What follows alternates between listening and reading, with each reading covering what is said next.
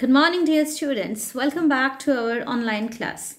Today we'll continue with the chapter United Nations and we are going to see the important organs of the United Nations. In the previous video, we have discussed about the two important organs of the United Nations, that is General Assembly, and then we have also seen what is the composition of the General Assembly. All members of the United Nations are actually the members of the General Assembly. The regular session of the General Assembly begins each year on the third Tuesday in September and continues usually until the third week of December. So let's have a recap on what are the important functions of the General Assembly. The main and the foremost function is to initiate studies and make recommendations to promote international political, social and economical cooperation, to make recommendations for the peaceful settlement of disputes. Now, when we talk about disputes, already we have discussed this. It refers to a dispute between one country and another one.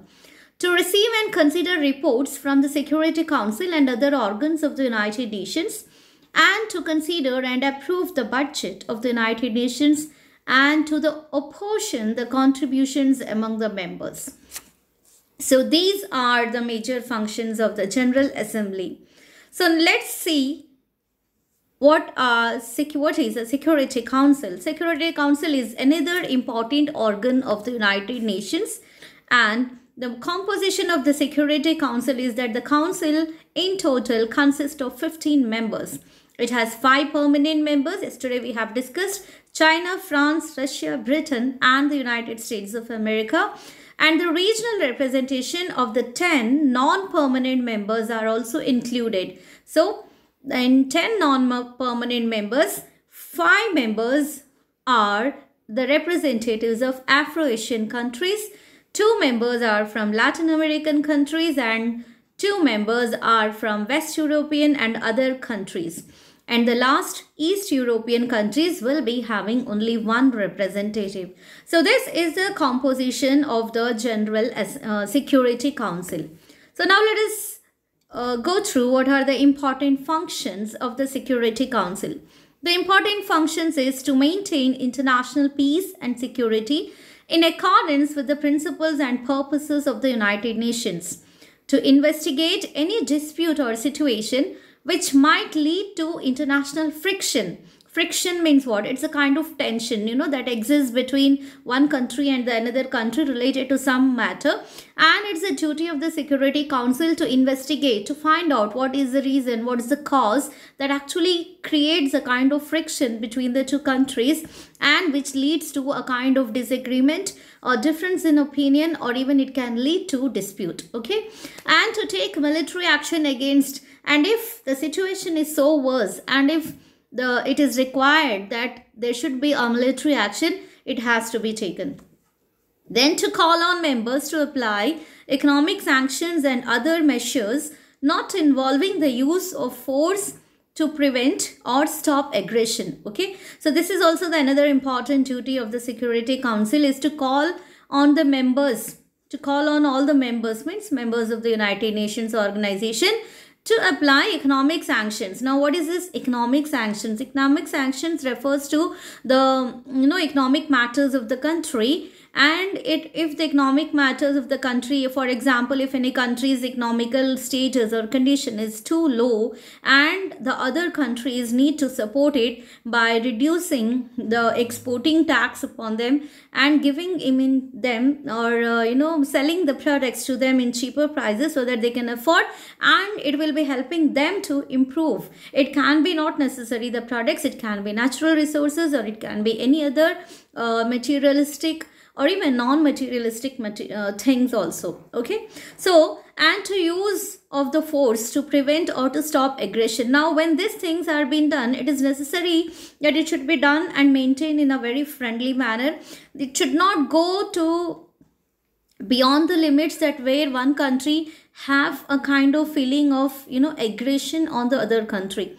Then to take military actions against an aggressor. Now, if after attempting many times to solve the disputes between the two countries and still there is no kind of any kind of improvement, or there is no kind of any kind of solution for their problem, then sometimes the Security Council has to see, and again it depends on the need of the time.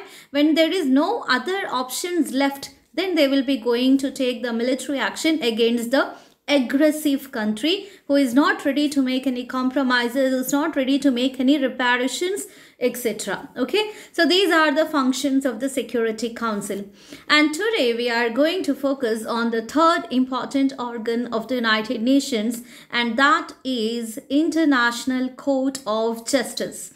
Okay, so let us see what is the International Court of Justice. Okay, when we talk about, in India we have Supreme Court, we have High Courts, and all these courts are actually to solve the matters related between the country, state, people, etc. legally. Okay, so the International Court of Justice is also the principal judicial organ of the United Nations, and it's mainly seated in Hague. Hague means it's a headquarters of the United Nations International Court of Justice, and Hague is situated in Netherlands. Now it started its function from 1946. We know that United Nations organization has formed in the year 1945. Okay, so in 1946 onwards, the International Court of Justice started its functioning, when it is replaced the Permanent Court of International Justice, which had functioned in the Peace Palace since 1922.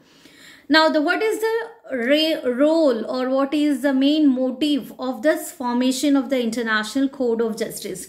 The main motive is that to settle in accordance with the international law, that it has a dual function, that is to settle the international law and the legal dispute submitted to it by the states, and the legal dispute that is between one state and another should be stopped. Okay, then, and to give advisory opinions on legal questions. Now legal matters related to court, related to law, related to the policies and the articles or rules, whatever it is, it should be done in the legal. So it is the duty of the International Court of Justice to function and take care and advise the people regarding, the members of the countries or the countries itself regarding the proper legal policies that they can follow it for the smooth functioning. Okay, so this is the main duty of the International Court of Justice. Now let us have a look at the composition of the International Court of Justice. The court is composed of 15 judges elected to 9-year terms of office by the United Nations General Assembly and Security Council independently of each other.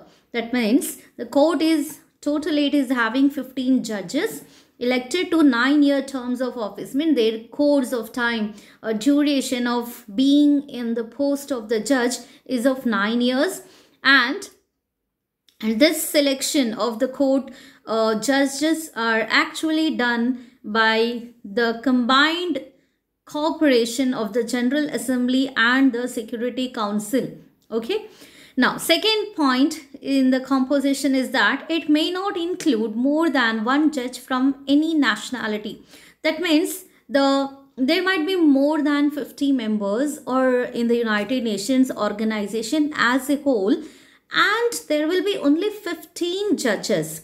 Now, these 15 judges will be scrutinized from different countries based on the knowledge, based on the experience, based on the international law knowledge. Okay, so and out of this 15 will be elected. So this 15 judges can belong to any country. Okay, so it may not include more than one, and from one country there will be only one judge out of the 15. It's not like, for example, suppose from India, if one person has selected, again from India they will be selecting another person in that 15 group. No, it's not like that. From one country there will be one judge and another judge will be from any other. So 15 countries, nationalities are being represented in this International Court of Justice. Then elections are held every 3 years for the 1/3 of the seats, and retiring judges may be re-elected. Now, of these 15 judges, suppose, and after 9 years, that is their term of office, and if they are going to retire and if they are willing to stand for the re-election, it is allowed. Beside this, elections are held every 3 years for 1/3 of the seats. Now, 1/3 of the seats, because why it is mentioned, already it is told that the term period will be of 9 years. And this 9 years, if any judge personally want to resign from the post, or if found or impeached due to any some reasons, or retired or unexpected death. So these could be the different reasons, and in that case, there will be 1/3 of the seats will be refilled after every 3 years. Okay. Then the members of the court do not represent their governments but are independent magistrates. They don't represent to any government or any political group globally. Okay, now because since it's the International Court of Justice, obviously it doesn't support any of the global political group or global political policy.